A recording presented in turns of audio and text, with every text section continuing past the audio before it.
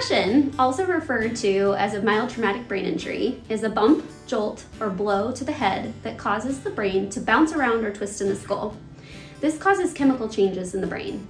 The neurons, or brain cells, are stretched and damaged.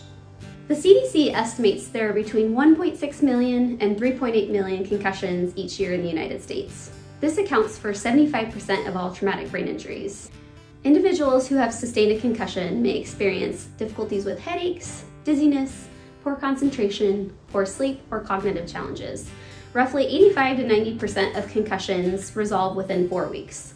The remaining 10 to 15% of individuals experience persistent symptoms referred to as delayed recovery concussion. At On With Life, we serve individuals who are recovering from their concussion. We treat individuals both in the acute phase of concussion, 4 weeks or less since the injury, and delayed recovery concussion, greater than 4 weeks from initial injury.